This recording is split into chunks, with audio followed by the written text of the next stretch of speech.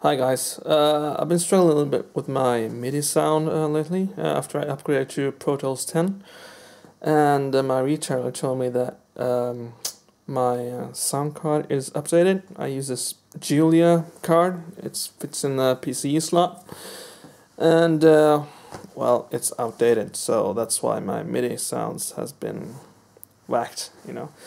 So today I bought a new card. Let's see here, at Force Sound. There you go.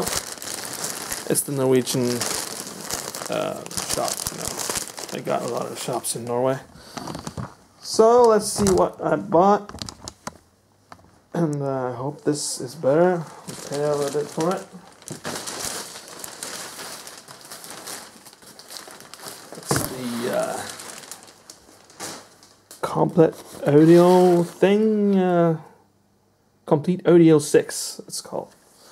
So that should be good. Let's see if I can get it open. Looks promising.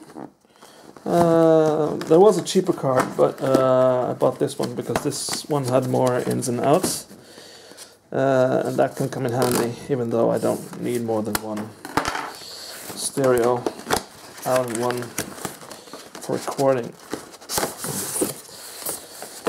Packaging is as expected, I would guess. That's nice. I got a Cubase LE6. I use Pro Tools, so I won't be needing that. That's quite handy. Some samples, 3 GB worth. And the driver, that's also neat. And the manual, which is in English. And Deutsch, Scheiße, and French, and Espanol, and Chinese. Okay, so that's it. That's basically it. That's the unit right there. Let me remove the plastic.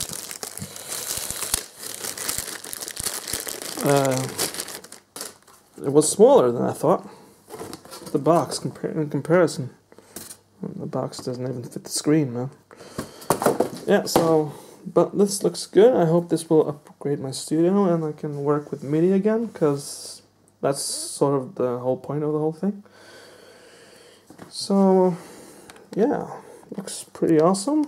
And it's got MIDI in and MIDI out there, so that's what I wanted. So yeah, that's awesome, and yeah, I guess I'll be reviewing this thing really soon, so stay tuned for that, and I hope you're having a nice day. Take care, bye-bye.